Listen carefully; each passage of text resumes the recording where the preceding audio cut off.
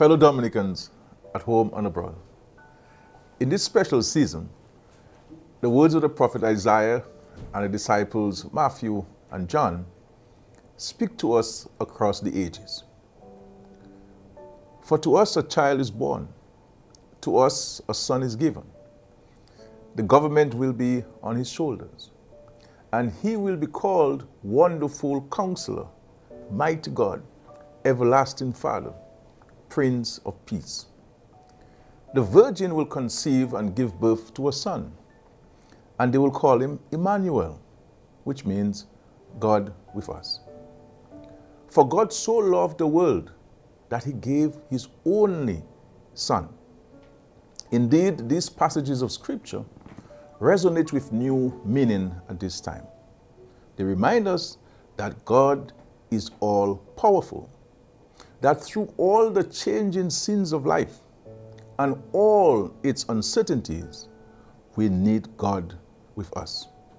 And that just as the Father gave us his Son, we too must give to each other, give ourselves, and give sacrificially. One could almost think that what the world is going through with COVID-19 is reminding us to get back to these basic and ageless truths of love for one another and living within the favor and goodness of God.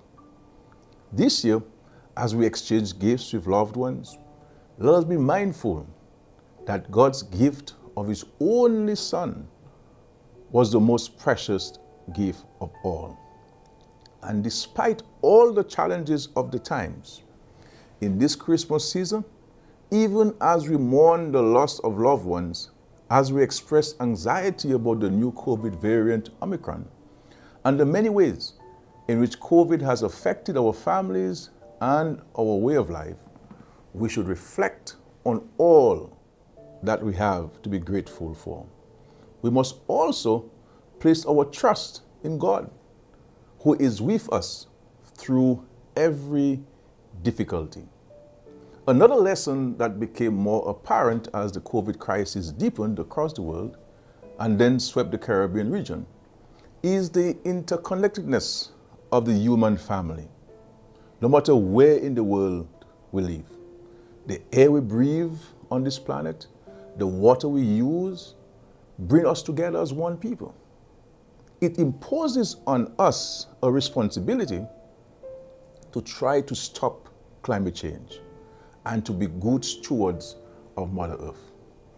Equally, it calls on us to reach out to all people with kindness, courtesy, empathy, respect, and without discrimination, as we are all children of the Most High God. As Christians and a resilient people whose faith has been tested, we must maintain a positive outlook, stay focused, and press on to what lies ahead. The government of Dominica has been focused on safeguarding livelihoods and public health through an aggressive pandemic response defined by effective disease surveillance, procurement of equipment and services, and a vaccination program rollout which ensured citizens had quick and equitable access to life-saving vaccines. The government has also cushioned the economic impact of the virus by helping small and medium-sized private sector enterprises continue operations and, very importantly, sustain jobs. In the face of adversity, we are responding to the needs of our people with compassion and efficacy to ensure their safety and well-being. We thank those who continue to work diligently on the front line of this battle to protect the health of our nation. Our healthcare workers and other staff within the government service have distinguished themselves as caregivers and protectors of our collective health in the face of immense and unprecedented pressures. We salute their heroic efforts. We look forward to the new year filled with hope and expectation. knowing that this government has sought to keep citizens safe in order to secure prosperous futures for every Dominican citizen.